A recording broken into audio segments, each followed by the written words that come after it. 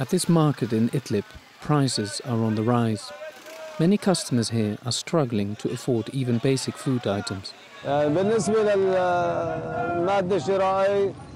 People are buying less than half of what they used to. This situation is making people desperate because of high prices, but also because of lack of services.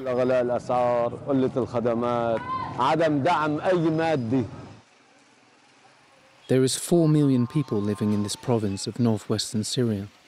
More than half of them have been displaced by the war.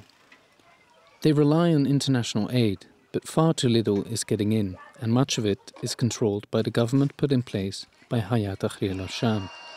Since late February, hundreds of people have been taken to the streets to protest against this Islamist group and its powerful leader, Abu Muhammad al-Julani. We went out against Bashar al-Assad, so we can go out against others. The lies these people feed us are outdated. We have one demand: the overthrow of al-Julani and the appointment of someone who will live through the pain of his people, achieve its goals, and provide us security.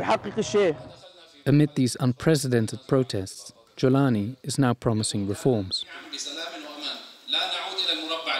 Some have suffered under our authorities' discipline and question it, but some are also exploiting legitimate grievances and recent incidents.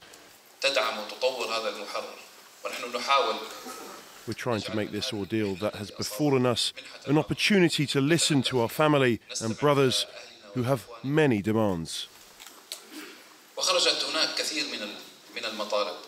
The leader of the group claims he's ready to step aside, but people on the street are not convinced. They say the authoritarianism in Idlib has become all-pervasive. There's too much corruption in the security services. We demand the overthrow and complete dissolution of the General Security Service, as well as the release of all individuals held in prison. Hay-at Tahrir Al-Sham has recently carried out a purge in its own ranks and cracked down on rival factions. In a report published last September, the UN Commission of Inquiry in Syria concludes the group engages in arbitrary detention and grave human rights violations.